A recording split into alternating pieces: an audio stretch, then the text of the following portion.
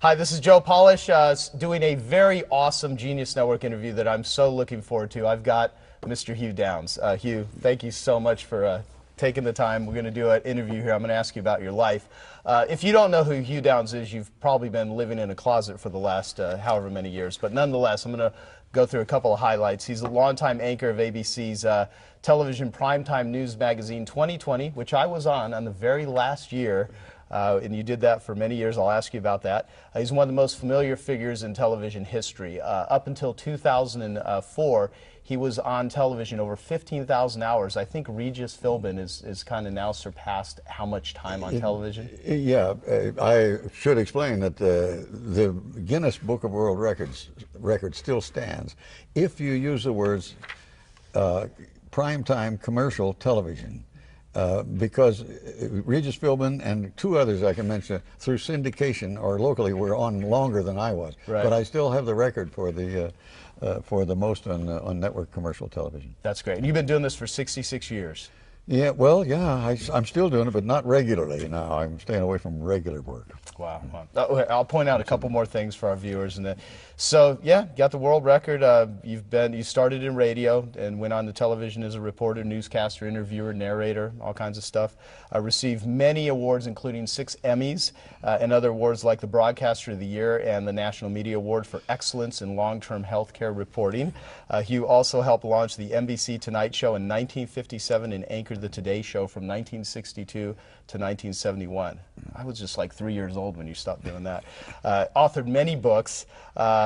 He's an avid sailor and accomplished pilot, and we were just talking on the drive up here that you're going to go back and get your renewal of your pilot license at 87 years old, which is pretty good. Stay current. Yeah, that's very good. Unbelievable. And in 1999, Arizona State University upgraded its communications department into a school now bearing the name the Hugh Downs School of Human Communication, of which he is a frequent visitor and lecturer at the university. He and his wife Ruth are happily married, and as of February 2008, they've been married for 64 years and live in Arizona. They have 2 children, Hugh Raymond and Deidre Lynn, 2 grandchildren, Leah Downs Harb and Carmen Black, and now 2 great-grandsons and a great-granddaughter.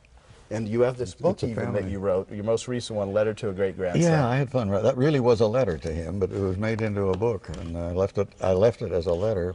I didn't clean it up or anything. It's just very personal. But. Well, yeah, and you can get a copy of that from Amazon. You can track it down. Well, Hugh, there's so many things you've done. I mean, I wouldn't even know where to begin. What are some highlights of who you are that you'd like to point out that I didn't mention? You know, I wonder, my wife, I do confess to being a generalist. I'm interested in a lot of things. It's a little bit like what Alexander Wolcott once said. He said, I'm interested in everything except incest and folk dancing. Right. And I said, that's kind of where I am, really. I'm interested in everything. And my wife I calls me a generalist, but she defines a generalist as somebody who comes to know less and less about more and more until he knows nothing about everything. And I said, I think that's about where I am. Well, I mean, there's one area where you're just a complete expert, which is in communication. I mean, this is I have focused on that. That's true. If you had to identify your core expertise out of all the things you know, and yeah, you do know a tremendous amount. When I was just even researching you, it's amazing how expansive your knowledge base is. I've been fascinated by communication, really, because it's what it's all about in human relationships. There's no doubt about that, you know. And it's useful if you have communication techniques, and no matter what you choose as a walk of life, you know, engineering or law or whatever, knowing communication is important, and that's why I'm kind of proud to be connected with that school. What makes a good communicator or a great communicator? I think establishing a rapport with another human being in a way that is honest and as powerful as you can make it. And a way, it sounds corny, but if it's at the least bit of self-serving that you have, that's good, because if you're out to do it all for yourself, you're going to fail. First of all, you won't communicate right, and secondly, you won't establish relationships that you want. Right. So you have to be open to that and vulnerable and still get across whatever you want to get across in an honest way. Well, I mean, I remember reading something you had said where, I don't know how many years ago this was, but you said my my customer, I guess, I don't know if this is your exact words, but is the audience. It's not the networks, it's the actual audience. And at the time you said that even went against what some people believed in, but you always felt the person that you were catering to was the viewer, the listener. Exactly. My first allegiance was to that person tuned in. Right. You know, and then after that, to the product or the network or whatever. And I did have an argument with an agency guy one time, and he said, well, you don't know where the bread's buttered. And I said, the bread would not be buttered for me at all if I lost faith. You know, if the people didn't believe that I believed what I was saying. Right. And so I adopted that as a means of operation. Wow, wow. Well, you've done news reporting and journalism for, I mean, God, years, 66 years. You started in radio.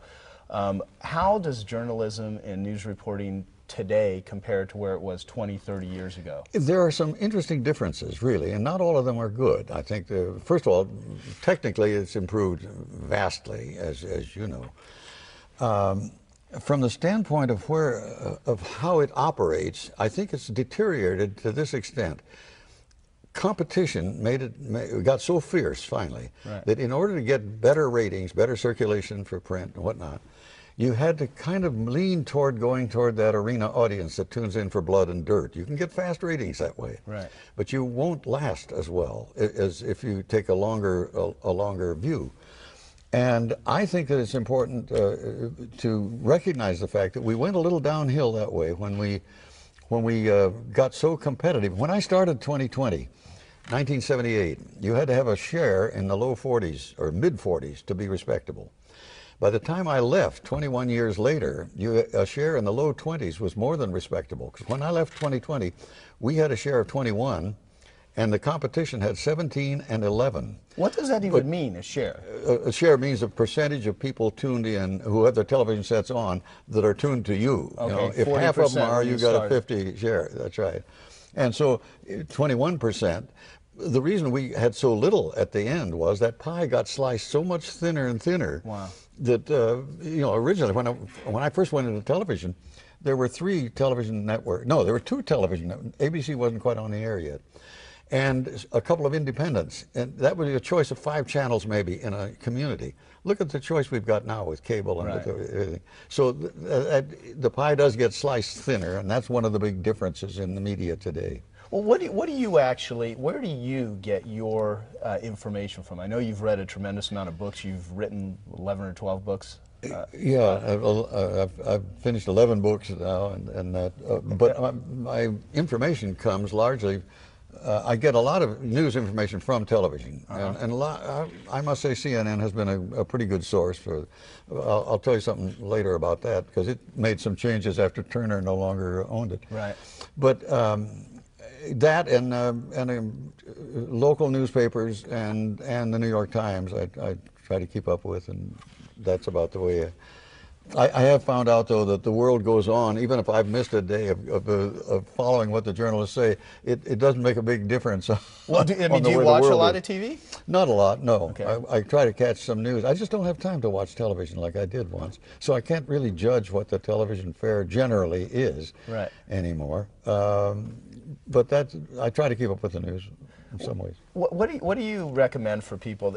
We are in a current age where there's more data inputs and we're so over communicated to. I mean, in most people, I don't know if it's just my perspective, but it seems to me 10 years ago people were nowhere near as stressed or at least crazy busy as they are today, and I think it's simply because of the internet and communication. I mean, you're right. What recommendations do you have for people to stay tuned in but not, go nuts with trying to pay attention to so many? I know. And obviously one of the things that has caused the polarization in our community now is the fact that so much is available that if a person gravitates only toward that ideology or that source that he wants to believe in, then he kind of misses out on the perspective. And that can happen at both ends of the spectrum. My advice would be to anybody that really wants to know what's going on is to broaden the scope of what you take in and then make judgments. And I think smart people do that to a large extent. So that even though it is, as you said, overwhelming, I used to think there was such a thing as information overload. I really don't think that now. All you got to do is watch an early teenager working a computer, and maybe listening to music at the same time, and the information isn't overloading him. It can overload you a little later on. And if you get lost in that labyrinth and don't make judgments and decisions, then you get overwhelmed. But people who have anything on the ball are not going to be overwhelmed by it. Well, I remember you. I'm trying to think who you actually were talking to about it. You said that you think one of the most crucial things of keeping your mind sharp was just having a lot of different interests in a lot of different areas. I think that's true because now I admire people who are single purpose. A brain surgeon who is really good and devotes all his attention to that, that's commendable. But that makes him more vulnerable. If you've got a lot of interests, and I've seen people in my business, television, who, when they were forcibly retired or elected to, they got bored and they didn't know what to do with themselves. I can't imagine being bored. Oh, I can't. If there was a 40-hour day, you know, and I had nothing else to do but sit and think or read. I can't imagine being bored. So it's important, I think, to keep active mentally, and the brain is like a muscle. That's a cliche observation, but if you don't use it, it's going to kind of atrophy. Well, you've done a tremendous amount of work with just helping people, older people, however you define it, live better lives, understand their purpose. I mean, what would be some of your tips and recommendations as people get older to keep themselves totally mentally sharp? I mean, here you are, 87 years old. When I live here in Arizona, so when I went to pick you up today, you know, I was getting there a little early. I called, and your wife said, "Well, he'll be back here at 9:30." So you're right, doing something this morning. You have appointments this afternoon. I mean, you stay very active, and I mean, you're clearly a very sharp individual, and you're physically, you know, in fantastic shape. I mean, at least it appears that way to me. I mean, what are some tips and recommendations that you would have that would be significant life changes? A realization that you can mitigate hazards. You can influence your longevity and your comfort and everything by habits that you clean up. When I was 25 years old, I thought it was the normal adult human condition to feel bad. I really did. Really? When I remembered when I was 15, I felt good all the time. If somebody had said when I was 25 and didn't feel good, when you're 45 and 65 and 75 and even 85, you will feel about like you did when you were 15. I would not have believed them. But I was too dumb to realize why I felt bad at 25. I was smoking 2 packs of cigarettes a day. I had a diet that would have not been good for a hog, really. And I wasn't getting enough sleep, and I drank too much.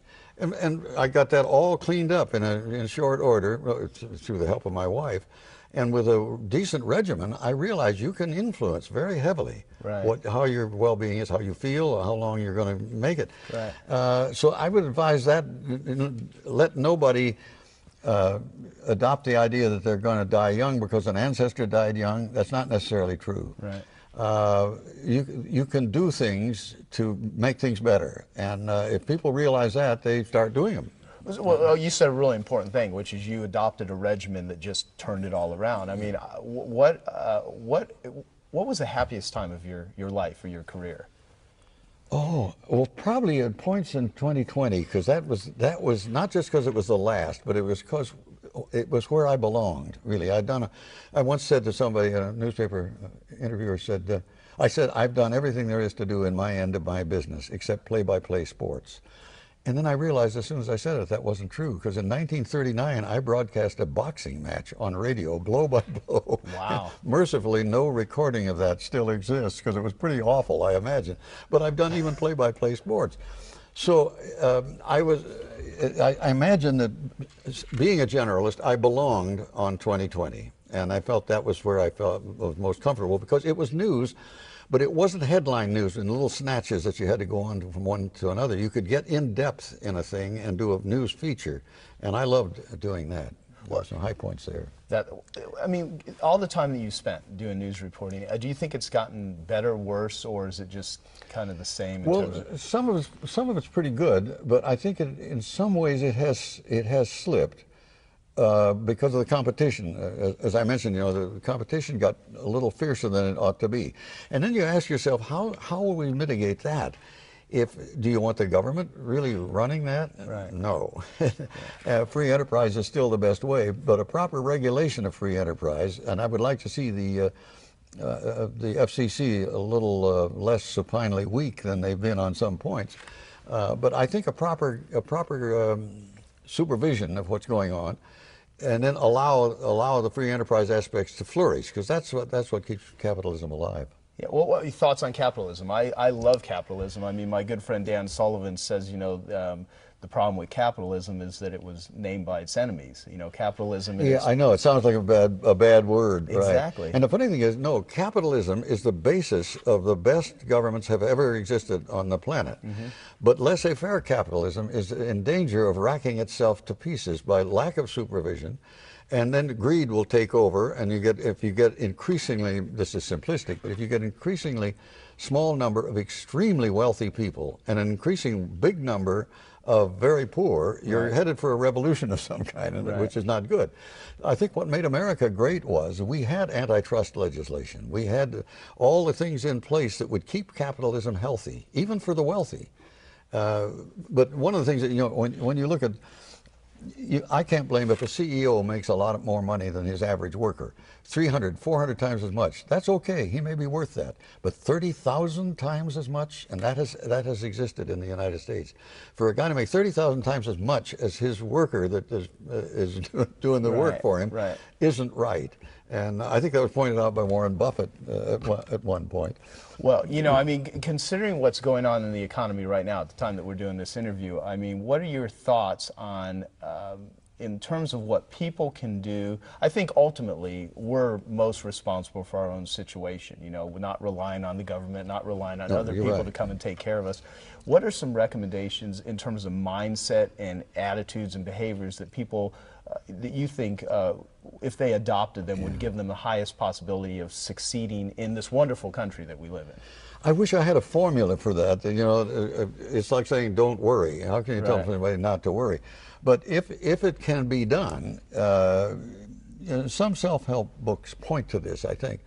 If it can be done that you can adopt a view that will be useful to you in really moving you toward taking responsibility for your own actions and all of these things, it may light a little fire that you can nurture into a bonfire, and it would save your life and make life a lot more comfortable for you. As I say, I don't have a formula for that, but people who want to do it and want to badly enough will probably do it. Well, let me ask you about, what are some people, maybe some books, maybe some insights that just were significant to you in your life, that really helped direct the course of your actions? That's interesting. One of the most interesting, I think, was reading on two sources of Stoicism, and that was Marcus Aurelius and Epictetus. And from it, I learned some things I would never have believed. I was in my mid-20s when I read the first of those. I woke up to the fact you don't have to hate anybody. You may deplore and hate something they've done that is wrong, but you don't hate the person. Because somebody once said, I read this someplace too, that hate is a weapon we wield by the blade. And you just hurt yourself if you hate. So getting away from hate is important, but since we don't hate anything that we don't fear, people who are afraid of certain things will come to hate people who are associated with those things. And education is a big factor in eliminating that. So I'm all behind good educational policies, but otherwise I don't. That was one of the things that changed my life, was to learn that you don't have to hate anybody. I don't know if I say it right, Epictetus or Epictetus. Epictetus, yeah. The Art of Living, I think, is one of the most amazing books that I've ever read in my entire life. Real thin little book, but my buddy, Dr. Edward Holloway, is a great, psychiatrist who wrote a book called Crazy Busy. And that's one of the books he actually recommends for people today, just to kind of, calm down and not. You said something I heard you say once, is, I don't know, it's one of your friends, he said there's the difference between being stressed and being distressed. I got that from Hans Selye, who's a Canadian physician, but I thought it made a lot of sense. Stress is not bad. Distress is. And again, the muscle analogy, if you stress a muscle by exercising, you're going to build that muscle. If you overdo it and tear the muscle, that's distress, and you shouldn't do that psychologically either. The distress is a bad thing to have to suffer. There are ways around that by experts that know a lot more about that field than I do, but I think there's a big difference between stress and distress. Oh, I think it's profound. I mean, because yeah, it could be it could be a great asset, or it could be your worst enemy. It could destroy your life. Well, let's talk about relationships and such. I mean, you now have a great family. You've been married. How many years have you been married? Well, in February of 2009, it'd be 65 years since we got married. Well, then the obvious question is tips, suggestions. What's the secret, if there is one? The secret is probably over 90% luck, because when we met, we were very young. We didn't know each other. You know, people who fall in love don't know each other. You come to know each other if you establish a relationship. Being totally mysterious about each other, I could have been an abuser. She could have been a snake. You know, and as it turned out, I found she had something more important than her beauty and attractiveness was character, because right. she has a lot of character, and she thinks I have a lot of it. So let's not disabuse her. And then that allowed us to grow together and to get over some things that early in marriage we had some stormy times in the very early moments. You do, you know, but we determined to stay together, and we finally got to a point where we could ventilate irritation without rancor. Ventilate irritation without rancor. That's really important. That's interesting. Because if you don't ventilate irritation, it's going to build up, and that's awful. Right. And if you do it with rancor, then you're going to tear something that you don't want to have to repair later. But we got to a point early on where we could, either one of us could say something to the other one like, well, you idiot, if you hadn't put the pot holders in the microwave or whatever. Right. And it all is kind of funny. And even if we criticize each other, we wind up laughing. Right. And I think laughing is very important in a marriage. Oh, you know, I think laughing in general. I mean, when I look at people that are sitting across from each other having dinner and they don't not saying anything to each other, they have these sour lips on their faces. I think you can gauge the quality of a relationship by how often they laugh together. I think you're right. You're right. Somebody did a study at ASU about marriage couples and what percentage of time they spent talking about the children's education, about finance, and what percentage of time they spent in laughter. And it came out to close to 1%. And my wife and I looked, when we got that result, we did a speech on that. We looked at each other and said, we must do about 18% of our married time is laughing, you know, laughing at each other and with each other and everything. But I think that's an important Who's factor. funnier, you or her? That's a good question, and she might answer it differently from me. I don't know. I like to think I have something of a sense of humor, but she's got a great sense of humor. No, I think you've got a great sense of humor. Well, so mentors, people that you've looked up to in life, who were some of those people to you? And well, oddly, a lot of people that I read, and some no longer living, obviously, or weren't even when I was born. But in the family, my dad was a great inspiration to me, because he kept us through the Depression without ever going hungry, and the Great Depression was great. I mean, it was very big, you know. Right. And so I didn't suffer any trauma like that, because even when the banks all closed in 1932, I was 11 years old, and my mother called us in and said, I've got bad news. And I thought maybe some cherished relative had died or something. Right. She said, the banks have closed, and you're probably not going to see your money again. Well, I had $11 in an account that I thought they were going to make me spend on school supplies or something. I couldn't care less. I went out and played. So here I had that, I was cushioned against the awfulness of what the Depression was going to be in. And as I say, never went hungry, but we didn't have any frills. Right. And so, and my dad's attitude toward that was interesting. He had a way of explaining things that impressed me. This is maybe worth mentioning. I asked him questions like, you know, the old tree falls in the forest, is there a sound? And he'd say, well, he was very scientifically minded. He said, you define sound. If sound is just the expansion and rarefaction of the wave train of air, and there's no ears to hear, then there's a sound.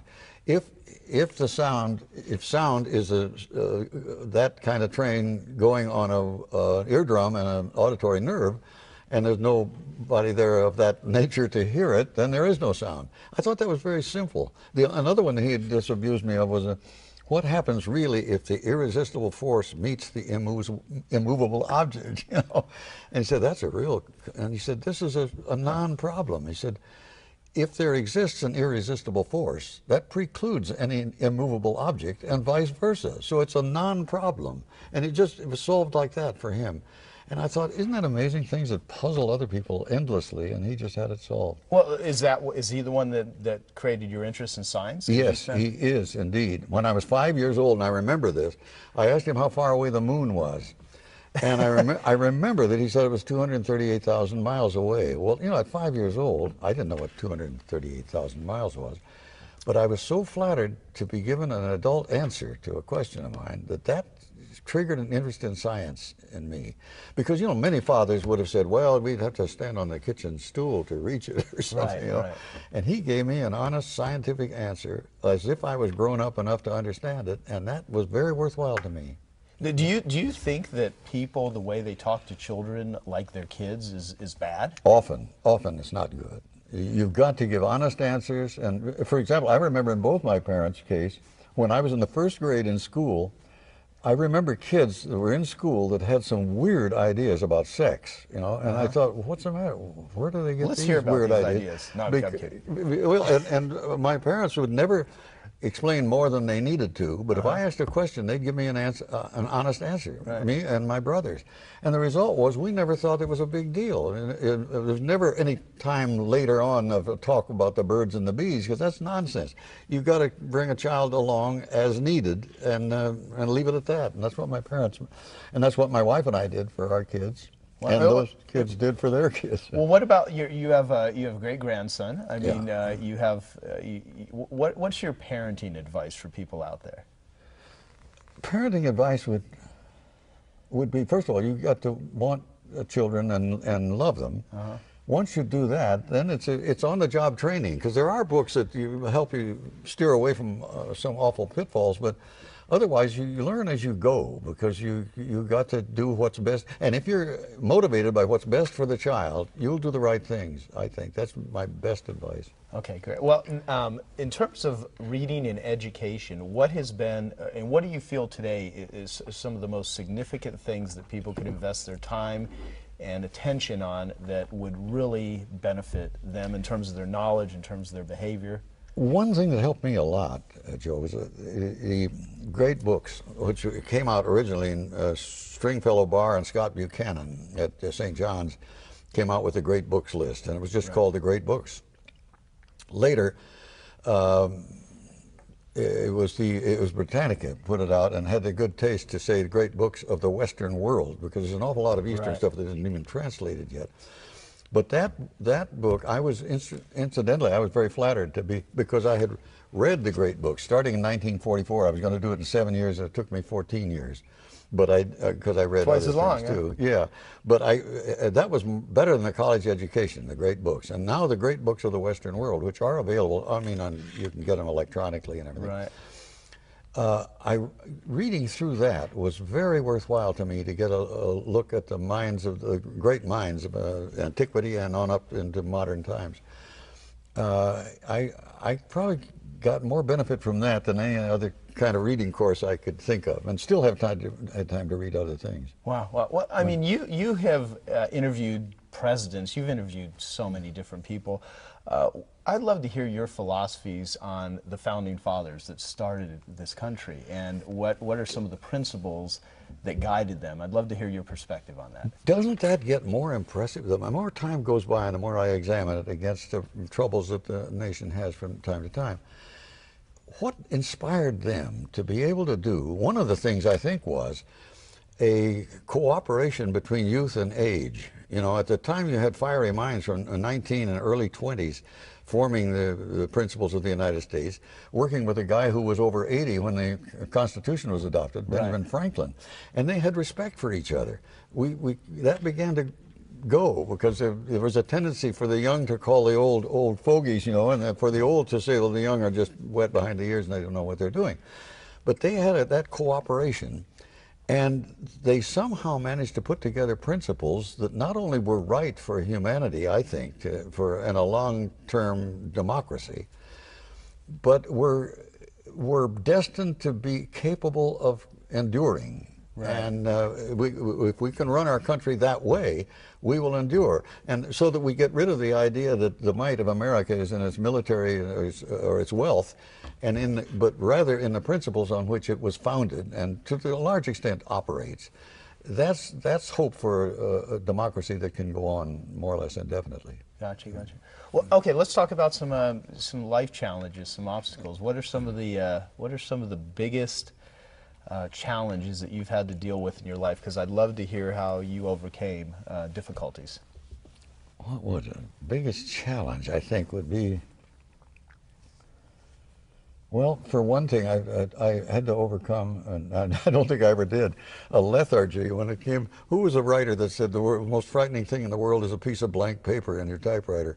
I It don't was know. It was Hemingway, or I don't know who it was, but I suffered an awful lot of that from, and I got some help from people who gave me tips of, if you're going to write something and you're stuck, start writing anything, no matter how nonsensical. If you've got something then to correct or to work on, and then it begins to unfold and you begin to roll, you know. But if you sit there staring at the blank paper, you're going to be there day after tomorrow doing the same thing, you know, putting it off. I had a copywriter actually teach me to just write fee, fi, fo, fum, fee, fi, Yeah, fo, fum. yeah, no matter how nonsensical, and then you can correct it, and that's a track to run on. That's one tip. I don't think that was a challenge to me, and maybe I have had a challenge about laziness. I've always kind of shortcut, and I don't know why. I find it hard to believe you'd be lazy. Well, sometimes I think of myself as kind of lazy because do you feel accomplished? Accomplished. Yeah. Do you feel like what you've done in your life is really you've done? No, I could have done a lot more for humanity, maybe, but I do think I was lucky in having a successful life as far as raising a family and making a living. Accomplished, you could expand that. You know, I would like to go into space. I undoubtedly probably won't now, you know. But there is a possibility. You know, Richard Branson, who's got these, you know, the Virgin Galactic You're thing. right. I'm actually going to be at the very first launch of the one he's doing. Oh, that's good. Yeah. You could get into space. I would like to take you if you're up for it. Very good. Well, you fly. I mean, you do fly planes, so you'd like to go into space. I mean, what attracted you to flying? Oh, how does I'll one tell you get what it into was. Before Pearl Harbor was hit, I was taking flying lessons. I had about 8 hours in Detroit in a Luscombe Silvair, and I was about to solo. And then the World War II came along, and I went into the military and didn't go into the air. It was the Army Air Corps before the Air Force was formed. I wound up in the infantry. But after I got out of the Army and had established a family, I didn't have the time or the money to go back to training. But in 1962, the Today Show came up. It wasn't even my idea, with a feature to show what it takes to get a private pilot's license. So we said, well, we'll pick a young pilot and get him. And then one of the writers said, well, why don't you take the lessons, and then we'll show how, and that would identify with the viewer a little more. I thought it was a good idea. So I went at it as a broadcast project. And I got hooked on it because once I became a pilot, I really began to garner some ratings and try to do something worthwhile. I don't have an impressive number of hours, but I do have a weird assortment of ratings. In addition to single-engine land, I have multi-engine, seaplane, boat and float, glider tow, hot air balloon. I'm a balloon pilot. Yeah, I don't spend much time. I don't own a balloon, but I've gotten those ratings, and I really enjoyed it. So it came about as a broadcast project, as a lot of things that I got interested in I owe to broadcasting. Wow, wow. Well, I mean, that seemed to be your school that you created. Well, all the years of doing it, you maintained such a stellar reputation. I mean, you are a very respected guy. I mean, I'm sure you've said a few things that got you in trouble here and there, but for the most part, the public, I mean, they completely look up to you. How did you maintain this reputation? I know it's kind of a limb to be out on, really, you know, but I don't know that I deserve that much of a reputation. It's hard to tell. Something you said reminded me of a man who had a reputation of having great judgment was interviewed late in life, and they said, how did you get this great judgment? And he said, through experience. And the guy said, how did you get the experience? And he said, through bad judgment. Right. And that's so. I don't know. I feel that partly my allegiance to the audience tuned in as a broadcaster. I think the public. I was striving to have the public be sure that I was leveling with them, and maybe that reflects back, and they think that makes me a better person. But. No, getting back to your idea about being fulfilled, I don't know if in some ways, I am fulfilled, I think, in my life, but I would love to expand it. As I say, there are things I'd yet like to do. Right. Like to write the great American novel, which I'm pretty sure I won't. There is a possibility. I believe if you put your mind to it, you'd at least get close. Yeah, I'd love to be able to write, like, to me, the favorite novel I ever read was Larry McMurtry's Lonesome Dove. I don't know how many people have read that or saw the CBS version of it for a television series. That was really well done. About the American West, and it was done as literature and not as a dime novel Western stuff. Right. Well, geez. In all the times that you were interviewing different people and stuff, how did you handle situations where you were just opposed to someone's opinion or just didn't consider them a nice person or flat out evil? I mean, were you still able to communicate with them and document stuff for your listeners and at the same time, not jump across the table and want to smack somebody? Yeah, no, I never felt like losing my temper, but there were some people whose what they had to say was so disrespectful in my mind that, well, I can tell you one. Many years ago, I interviewed George Wallace, and he said something that was so outrageous that I knew our listeners would know how awful it was. So why should I pile on? I just looked at him for a while, and then I looked into the camera and didn't say anything. And later NBC crossed me on that. They said, that was a comment. And I said, no, I didn't say anything. They said, the lift of an eyebrow is a comment. That was their attitude. Interesting. But I said, well, I'll lift my eyebrow when I think something is really ridiculous, a preposterously racist statement like that. Right. So, but I don't know, in doing interviews generally, it took me a long time to realize how simple interviewing is. You know what it is? If you and I didn't know each other at all from a load of coal, and we're suddenly in a studio and there are 25 million people tuned in now, and I don't know anything about it, I could do an interview with you, and here's how simple it is. I would start by saying, who are you and why am I talking to you? Now, you presumably know the answer to that. And then I would run down a list of words, who, what, where, when, why, how much, listening to your answers and getting the next question from your answers. And you could build an interview without knowing anything about about the person to start with. And I think that's a remarkably simple thing. Well, let's break this down again, because I think this would be so valuable to our listeners. Me being in the marketing business and communications, which is you're an expert in, which I think any effective marketing is simply just effective communication. That's a process that you just described there. So if someone has to sit down and talk to somebody, it could be watched on television, or it just simply could be you want to get to know someone. Let's go through that again. So how did you break it down? Well, on a television interview, the who you wouldn't do that for reasons of politeness. Right. I would presumably know who you are and be able to say something gracious about you, like you said about me at the beginning of this. So you eliminate that. But once you've got that, the others are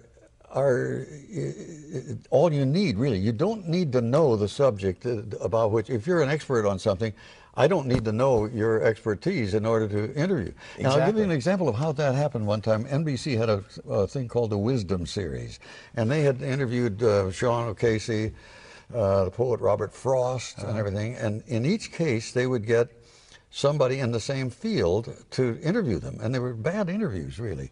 And they were coming up to Frank Lloyd Wright, and somebody, a Chicago producer at NBC, made the suggestion, because they said, well, I'll find a young architect to interview Frank Lloyd Wright.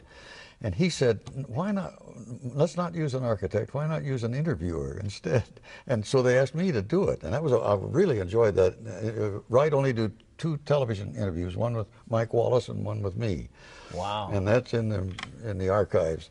But I remember that I didn't know architecture, so I asked the naive questions that you need to ask so that he can give his answers. And that gets away from the idea that you have to know. It supports my idea you can do an interview without really knowing anything about the subject. My experience, and in many cases, it served me well not to know anything about the person I'm interviewing, because I'm simply asking questions that I'm curious about. And I think of, well, would my audience, would my listeners, would my viewers want to hear this? And I simply just ask questions that I think would be interesting. That's smart. You know, the astronomer Harlow Shapley was a guest on the old Tonight Show when Jack Parr had it. And Parr asked a wonderful question. He said, you're an astronomer and you've turned telescopes on all directions of the sky. He said, is there a God? And Shapley then spent the next 4 or 5 minutes explaining his theology, whatever it was. I don't remember exactly. But I thought that was a wonderful question to ask, you know, instead of asking, you know, about prisms for breaking down light or distances to galaxies or whatever. He asked a question that was really right on for the audience. I thought it was good. Wow, wow. So, I mean, you're a pretty social guy. I mean, do you consider yourself an introvert, an extrovert? I mean, you ever thought about that? Slightly introverted, I think. Yeah, I don't. I've only known one real extrovert in my life, and that was Ethel Merman. You remember? She was a big star. Most people in showbiz who appear to be extrovert are really introverts who are throwing up some armor that's extroversion. And that's an interesting point. And they're hiding an introverted thing, but not Ethel Merman. We were talking one time on there was a television special we were both on for some charity, and in break time we were talking about stage fright. And she said, "I've never understood that." She says, "What is stage fright?" And I said, "Well, you're there on stage, and people may have paid to get in, and it's scary." And she said, "Well, what's scary? Are you afraid the audience is going to storm the stage and do you bodily harm?" Wow. I said, "No." She said, "Well, then what's to be afraid of?" Just and no I fear. believe her. I think she was a true extrovert. Oh, absolutely. Yeah, to even say something like that, that's, well, I mean, I remember the first time I actually did any public speaking, it was nerve-wracking. I was sweating bullets. Yeah, me too. It was, but I did it, because my philosophy is anything that you fear and you don't face controls you. Anything that you fear but you take steps. That is so wise. Yeah, that's absolutely true. If you are afraid of something, then dive into it and confront it, because you're not going to do yourself any good by just hiding all the time. Absolutely, and I think part of, you know, accomplishment is getting out of your comfort zone, going out there and doing things. I mean, one of the gauges are, if I'm a little afraid of it, I kind of know that I'm moving in the right direction, because it's pushing me up against my self-imposed limitations, and I always want to break through. So that's good advice. Yeah. One thing I want to ask you, I mean, you certainly have had to sit down with, did you ever get nervous sitting down with the president or talking to someone, or how did you? Well, I've always been a little bit nervous. You don't want to be too nervous; it derails you. But if you're utterly unnervous, you're not likely to do as good a job as if you got a little adrenaline going, you know, to help you be alert. Right. So yes, I've been a little nervous, and maybe more with some than with others.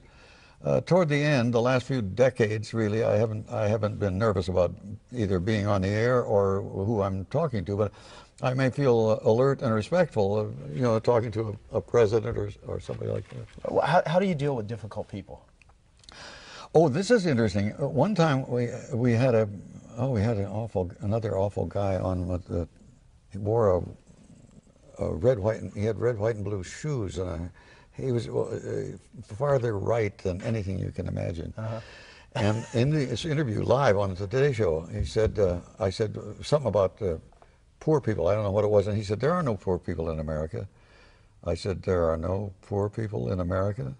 He said, "No." I said, "There are a few Arawak Indians and Eskimos that are too lazy to work." And I thought, oh boy, how do I deal with this? Right. And I didn't. I thanked him and dismissed him and went to a commercial. Oh, that's funny. Because did you that was kick the him only out? thing. I didn't really want to have anything to do with the guy, and I had to get rid of it. And I had some words with the person who had booked him, as you can guess.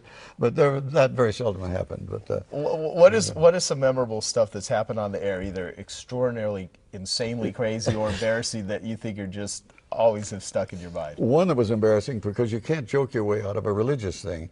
And I had it was a charming story, really, of a group of Kalmuk Buddhists who had fled the banks of the Don River under Stalin, and they fled to Germany at the time Hitler was rising, which wasn't a great place to flee to. And they finally then fled from there and made it to New Jersey, and they put up a temple that had been there ever since. And the story was they were going to move the stones of the temple back to the banks of the Don, because it was now safe to do. It was a charming story, really.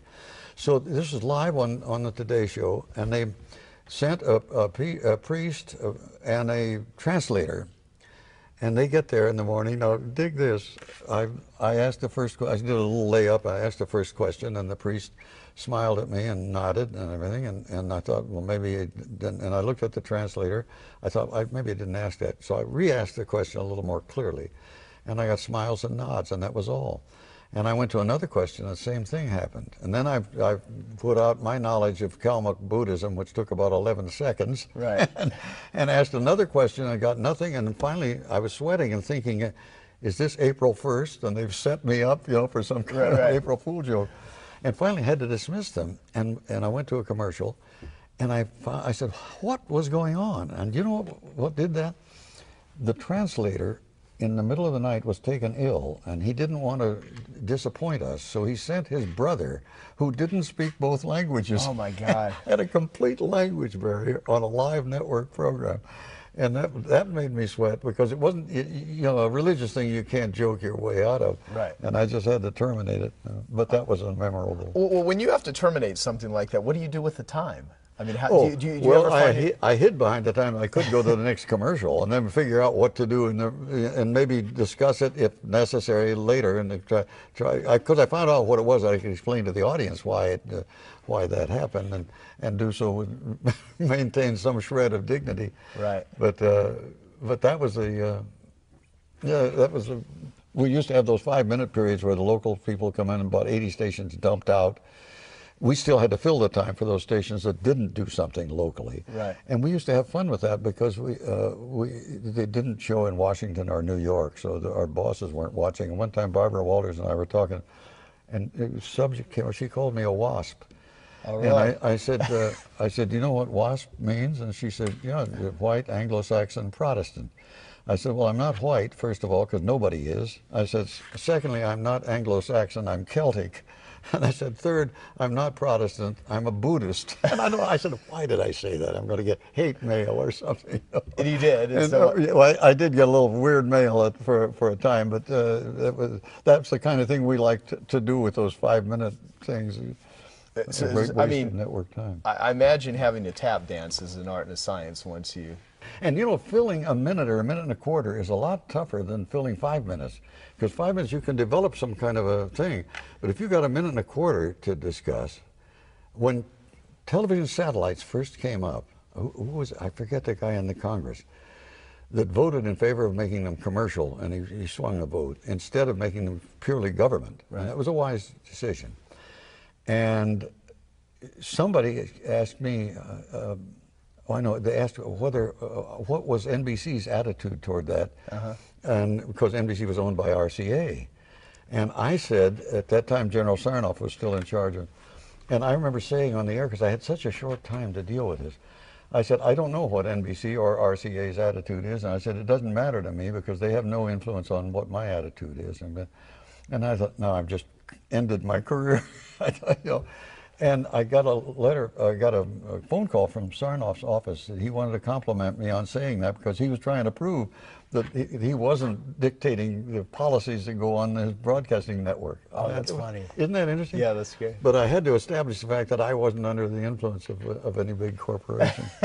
Well, I mean, I imagine people in reporting are constantly, I don't know if bribe's the right word, but there's constantly people trying to influence them with their agendas. How do you deal with that? I think so. And some weird things came out of that, because one time, way back in the early 60s, Boeing wanted to buy time, and at that time, Today was really watched by Washington. Right. The Congress and everything. And the White House, Lyndon Johnson used to call up after a thing to compliment some guest or to raise hell of why we had somebody on. He did that a lot. Wow. And so Boeing we had this big thing for doing Boeing commercials, and they suddenly quit. They suddenly bombed out, and they weren't going to do it. And we found out the reason was they didn't want to be accused of going on the Today Show to influence the legislation that might affect them. And we lost the account because of that, which was kind of flattering to their idea of what our influence might have been. But you're right, there is a lot of influence, although never has a network said to me, we want you to soft pedal this or promote this. They never have said that. I'll give them that credit. And I don't think they've done it to any of the major newscasters in the network. Well, the whole term spin, I mean, how would you define spin? What does that actually mean? Isn't that a marvelous thing?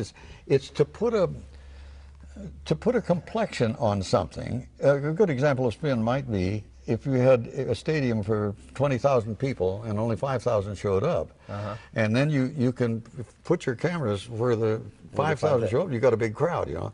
If you show an empty stadium, virtually empty stadium, that is spinning it in a different direction, you know. Right. So that you can take a fact and give it as a fact, but you can do it in a way, either verbally or visually, that puts spin on it. And that's a very useful thing to politicians. Oh, absolutely. Well, now, you know the term, you know, don't believe what you read, don't believe the news. Yeah. I mean, to what extent should someone believe or not believe the news? To a great extent in the details. In the main thing, if somebody says there was a train wreck in Georgia this morning, that's either true or not true. You know? Right. But if you start taking into account spin and those other things, then you shouldn't just believe everything as it's presented, because it might be presented in a way that pretends to be objective and is not. You know. Right. Well, did you find yourself a lot in your career watching the news or watching television and just thinking this is complete BS? I mean, yeah. You know, I mentioned. You know, I admired CNN, the way Turner got that going and stuck with it for a long time. And I stayed with it and lately they've come back a lot, but right after Turner was gone, they did some things I thought were way off base. Now, I'll give you an example. At the 2004 election, before that occurred, right before, right. I was having breakfast, and this anchor said, when we come back, we have a feature on the new voting machines. And so I thought, well, I'm going to stay for that, because we know from voting machines, you know, 4 years ago, they came back and they threw it to this guy, I forget who it was, who was standing in front of a voting machine, and he said, oh, these new machines are, and he talked about how user-friendly they were, how they were going to help them. And I thought, well, come on, get to the story. And he finally wound up and threw it back to the anchor. I said, he missed the story, because the story was not how wonderful they are, the story is how awful they are, right. You know, how potentially dangerous for electoral fraud and everything. And I thought, why would CNN lose out on that? They've corrected a lot of that now, but that was a matter of spin that I thought was awful. You know, it was an example of and because people who didn't know might just accept that as, you know, voting machines are wonderful. Well, what makes good television versus what makes bad television? I mean, you've been news reporter, but you really kind of understand the whole communication vehicle. Yeah, good television has to be engaging and then useful to the person tuned in, where it's going to help his life in some way.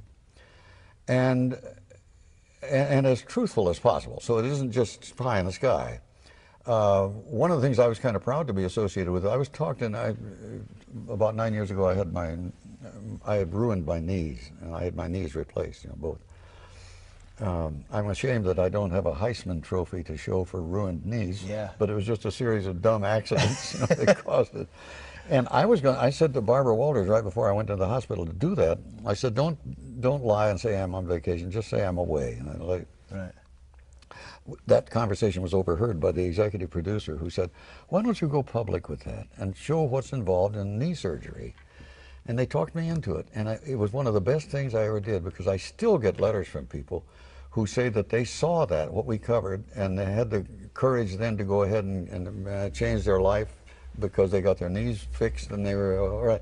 People who were afraid to do it, and I felt really good about doing that. You know, it was I mean, you know, it's interesting to think that as much time that you've been on television, the millions of people that have listened to your words and heard you, how much influence you actually have as an individual in that environment. On occasion there was real influence, and that I'm very happy and very proud of, even though I had to be talked into that one. I wasn't going to go public with it, but I'm glad I did now, because almost everybody I talked to who went ahead, the reason I went ahead with it was I knew my knees were ruined, and I thought, man, do I really want that surgery? And then I saw on a cable channel a guy who had had that surgery, both knees replaced at the same time, went back to his occupation, which was rodeo work.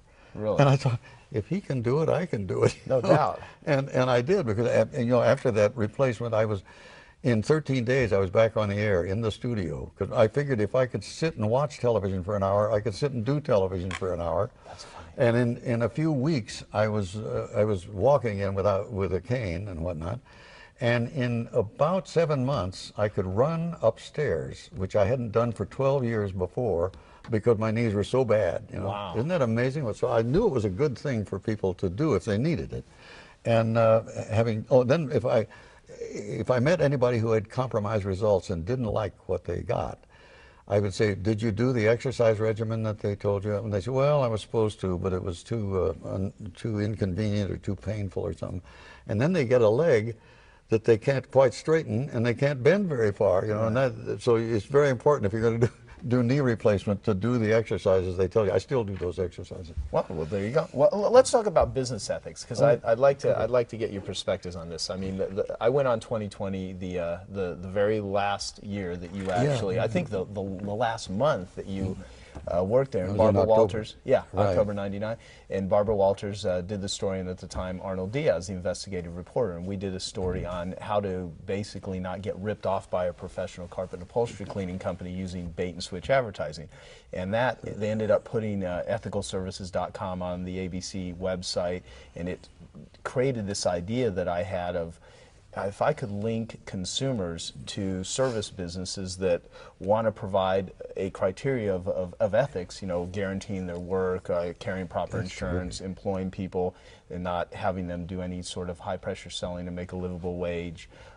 you know, agreeing to never use any dishonest or misleading advertising, that it would be a great way for consumers to find those people. And there's so much, as a marketer, for what I do for a living, you know, the #1 question in consumers' minds is, who can I trust? And so I always want to do everything I can to teach my clients to convey trust, and obviously to live that.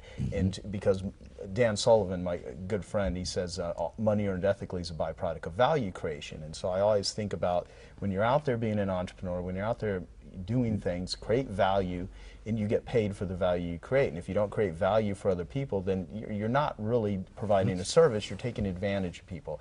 And that has everything to do with character. I mean, you know, it's not a gimmick, it's not a technique, it's literally how you conduct yourself and how you treat other people. And so I wanted to get your thoughts, because you had to face that on a daily basis, you know, your own character representing, you know, the different medias, but it was you, it was your face that was out there and trying to serve the audience. What are your thoughts on business ethics, communication, that sort of stuff? Joe, there was such a need for what you then provided because of communication that was untrustworthy. It might be an honest company that you could trust, but how do you know? Right. I tried to do that in my personal career, but you codified it in a way that was so much needed. That's why it was very successful, I think, because people want to know, can I trust this person or not? I don't know. It's admirable how you did codify it and turn it into something that could become a reality on a very wide scale. Right. I tried to do it on a personal scale, I think, just by making sure people understood that I meant what I said and that I wouldn't associate myself with something that was shady or wrong. Yeah. And I had a funny experience on that one time when there was a sponsor on the Tonight Show, the old Tonight Show, that made a linoleum-like floor covering, and it wasn't right really because nails would come up through it and stuff. And I said, I won't do this anymore. And they said, you're in breach of contract because you're supposed to do the commercials. I said, no, I won't have anything to do with it. I thought maybe that would damage my, but the net result was I was more in demand afterward, you know, than I would have been if I had gone ahead and done it. But I couldn't live with that and say the things they wanted me to say about it. So I made that attempt to do it, but it never occurred to me to put it together in a way like you did and make it into a really widespread entity. Well, you know, one of my goals is to transform the way that Americans actually buy and locate service companies, because you've got all these wonderful companies, but they simply don't know how to get the message out. And then you've got all these consumers that want things, and they just want to find the right company. And if I could help develop a system where people can find people they can trust and people that are trustworthy and are willing to put their butts on the line because people have the ability to report on them, I think it will just provide a tremendous service. That is marvelous. It is what I wanted too, because I thought, you know, if I need to use a painter, if I need to use anyone, and I simply could figure out a way to find them and eliminate the possibility of getting ripped off or dealing with a company, how good of a value would that be to me? And then I thought, that'd be a good value to everyone. Tell me something. Do you think in the world of finance now, with Bernie Madoff and this kind of thing, would there be a way of investors finding out about whether somebody's got a Ponzi scheme going, or whether that is that going to happen? I think so. I recently read a survey where 98% of high net worth individuals, when asked would they refer their current financial advisor or planner, out of 100%, 98% said they would not. They would not. They would not. And now this is, I don't know if it applies to all across the board financial planners, but for high net worth individuals, and if you sit and think about it, how much distrust do people have? So I think ultimately it comes down to literally asking the people, who do you, in creating a vehicle of communication where they can give feedback. I think there could be an ethicalservices.com version for every sort of business, but it would require not the person who's the marketer or the whoever's saying we're the best, but actually asking the real people that are whether they trust. Yeah, exactly, creating a vehicle for that. I think ultimately, when it comes to sharing valuable things with consumers and how they make decisions, I think ultimately one new thing that is happening with technology, with the internet, is there's a guy I interviewed named Rod Beckstrom, and he's one of the co-authors of a book called The Spider and the Starfish. And the analogy is that if you cut off the head of a spider, the spider dies. If you cut off the arm of a starfish, the starfish will grow another arm, and certain species of starfish will grow, if you chop the starfish into pieces, it will grow an entirely new starfish. And so the point was a centralized organism versus a decentralized organism. Oh, interesting. And so the concept was that things like Wikipedia, like someone types in Hugh Downs, they can find information, not always accurate, but with anyone. I mean, they can find, and you've got, right now as we sit here and do this interview, there's literally tens of thousands of people not getting paid, working on building this starfish called Wikipedia, or Google has aspects, or Craigslist, and one of the things he said is that like Al-Qaeda is actually a starfish. You kill, bin Laden, or you kill some of the... That's not going to end. It doesn't end. 12-step groups is actually a starfish. There was a catalyst named Bill W. and Dr. Bob that in the 1930s found a solution to people dealing with alcoholism. Prior to that, there was no, people either were, institutionalized or died or just suffered from this condition of addiction, but that was a starfish. And so I think what is happening today, if you look at a lot of the things that technology gives us an opportunity, are certain movements, they just expand, because and it could work in both ways. It could be a very negative starfish, or it could be a very positive. And so I think with the current events of what's happening, is as long as there's a catalyst that creates positive change, that it just grows. And I think it will grow not from a CEO in the future. I think it will be large groups of people, and I hope that's the positive thing that comes out of it. That makes a lot of sense. And that's why I want ethical services to be. I want it to be a starfish, so it's not like me saying, here's what Joe Polish or my company thinks is, ethical. It's like, here's a criteria, and the consumers build on that criteria, and then the consumers own it. It's not. That's how I really... That shows a faith in human nature that the fascist mind doesn't have. Fascist mind believes that humans are intrinsically evil, and they need to be governed, by some dictator or something. But if you have faith in human nature, is wonderful, and because in the news business we say good news is no news, and I guess there's a reason for that, because if you've got a charming news story, it's really not much news unless it's unusual or tragic or something. Right. We tend to think that humans, because of that, are bad, because it focuses on the bad deeds of certain people. Right. But if there hadn't been a countervailing force since before history began, of cooperation and empathy and everything, we'd still be in caves eating raw meat, Absolutely. So humans are basically good, and we've got to deal with the part of them that isn't so good, but you've got to have faith in it. And I think that's what you are displayed with that the starfish idea, I think, shows the humans. And if you believe that, then there's a lot of hope for humanity if you build things on that instead of building them on the fascist approach. Well, absolutely. You know, it's about evolving versus devolving, which, by the way, let me ask you about that, because I wrote something down here where you talk about the anti-evolution mindset that you currently believe is, you know, infecting our culture. And could you talk about, first off, what is that? And yeah, at first I thought it was just a function of the fundamentalist religious view. It goes much deeper than that. Forget the religion for a moment. There is something in some humans that is viscerally opposed to being related to any other species of animal. They'll talk about humans and animals. They don't want to say that we're animals. We are, you know. We may be a unique animal in intellect and some other ways.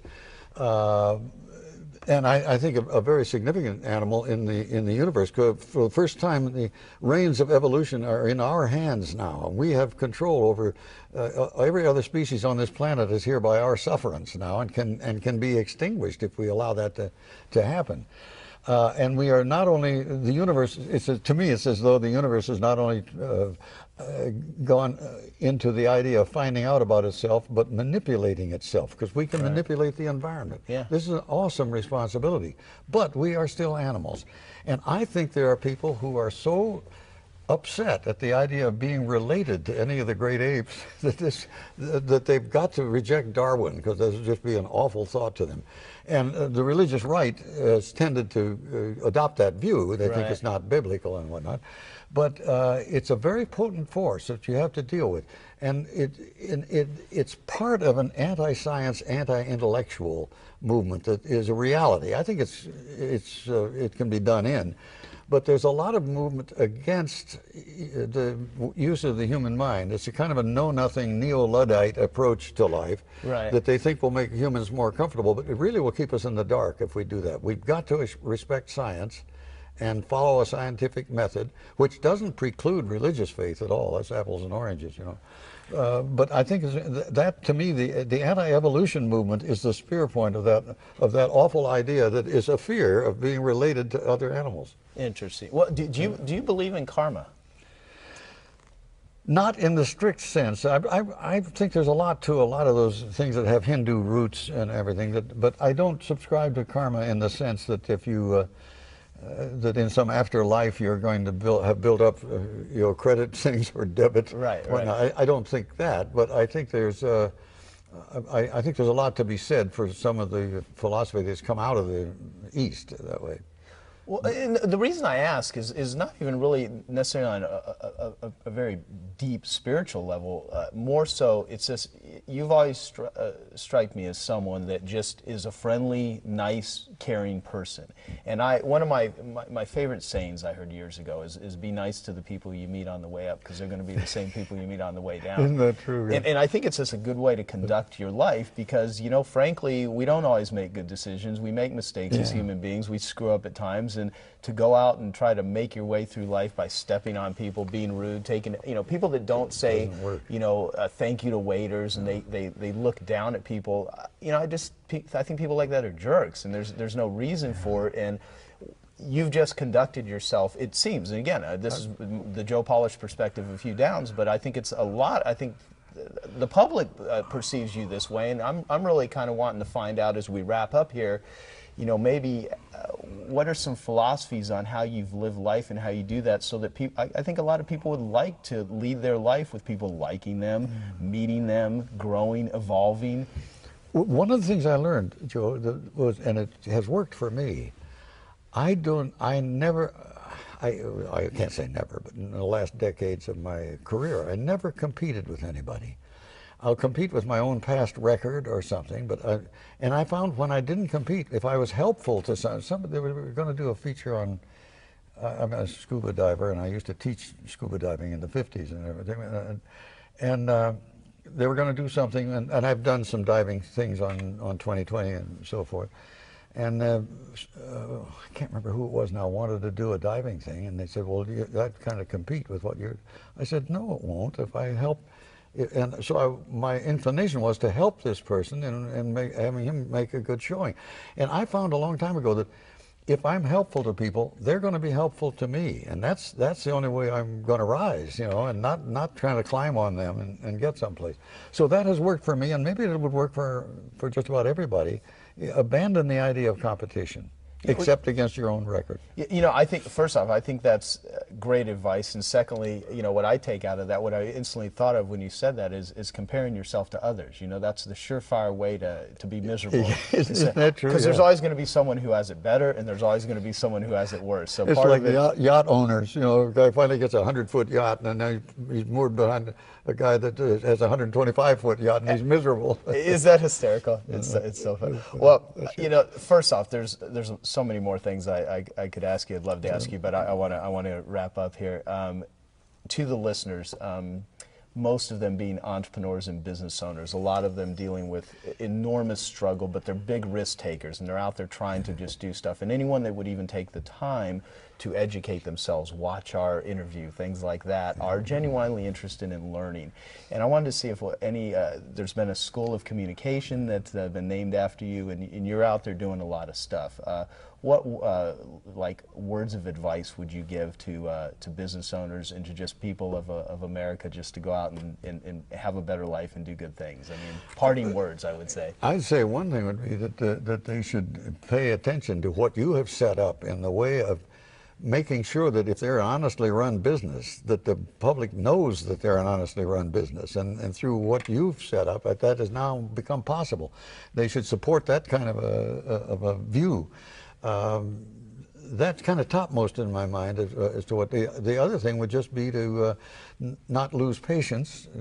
Some things take time, right? And you can drive ahead, but don't get into such high gear that you're going to flail yourself to pieces.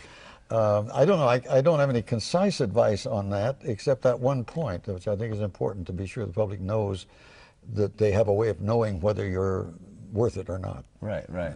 Great. Well, and also, what I want to do, I probably should have done this in the very beginning of the interview, is acknowledge Brian Kurtz and Margie Abrams and Marty Edelston, all the wonderful people at Boardroom Inc., which have been my friends for over a decade.